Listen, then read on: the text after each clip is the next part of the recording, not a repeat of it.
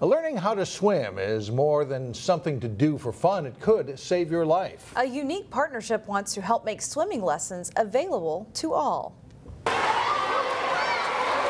In a state where life on the lake is celebrated, a skill like swimming is as important as ever. And spring is a busy time for swimming lessons. Here at Sandburg Pool, we have about 200 students enrolled. We also have the program at Plymouth Middle School with about the same number of students enrolled. 1, 2, 3, under! But many kids don't know how to swim because lessons are a luxury their parents can't afford. At risk meaning the students who might be at risk for financial poverty, free or reduced lunch, otherwise maybe unable to get swimming lessons, which is an important life skill, especially in Minnesota when we have 10,000 lakes. Just a kicking race? Swimming lessons through Robbinsdale Community Education are open to anyone and everyone.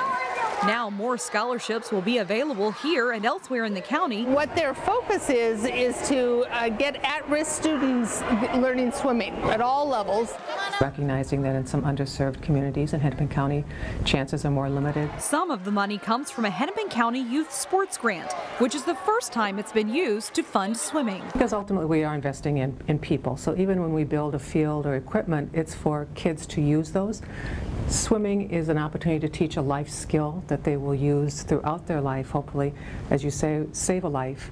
And it just is the right thing to do for Hennepin County. Swimming lessons will continue all summer long with more opportunities for kids to learn to swim. Daytime lessons, evening lessons, and we will be offering scholarships for those programs.